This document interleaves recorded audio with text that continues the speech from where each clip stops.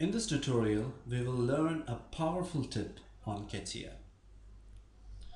What you can see here is a concentric circle being padded with a thick profile.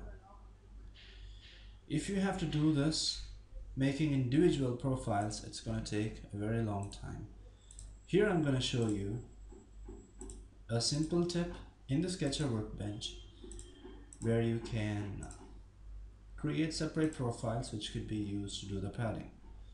Say I'll get into a sketch and go into the XY plane, and firstly I will make a sketch.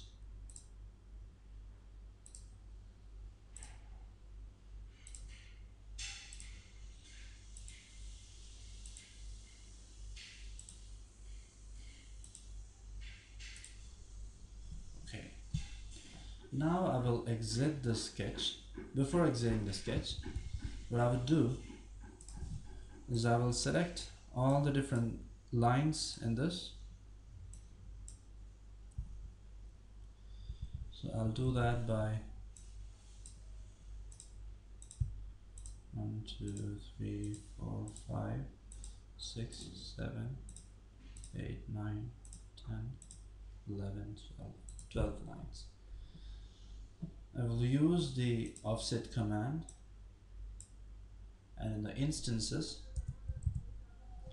I would give 4, and in the offset I would specify 5. As you can see, now totally 1, 2, 3, 4, 5 profiles are there, and there is an option called as profile feature. If I try to exit this, and if I do the pad, give the tick option, I would be able to do the thick pad for all of the five profiles, but at the same height. So we have an option to extract or to use individual profiles inside the Sketcher by isolating each profile using the output feature, the profile feature. Double click on the profile feature and select the profile that you would like to isolate. Click on OK, isolate, click on OK. If you look at the output, you will be able to find each profile are being created. Click OK, click OK, and click OK. So that creates all the profiles. Now let's exit the sketch, and I will hide this sketch here, and then you can use these profiles to do any operations that you would like. You could even use this profile for wireframe and surface design. You could even use one of the profile to do the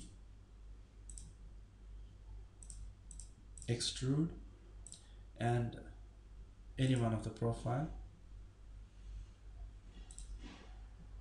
to do the fill command,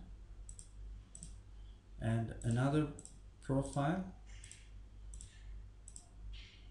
to do the pad option, the thick pad, and any other profile could be used like a normal curve from the wireframe and surface design. So that's about today's tip, a powerful tip on Catia. This tip could be used based on your level of understanding. So I will explain another way. For example, if you just edit one of these lines, you will be able to see the same result being reflected. So this is even parameters driven. If you just give a dimension here, click on OK, and if you try to relate that dimension if you relate this dimension to any of the parameters, and if you change the parameter from the from here, that particular change also will be affected on the model. So that are the different ways that you can play with the options in Catia. I hope you enjoyed this tutorial. Thank you.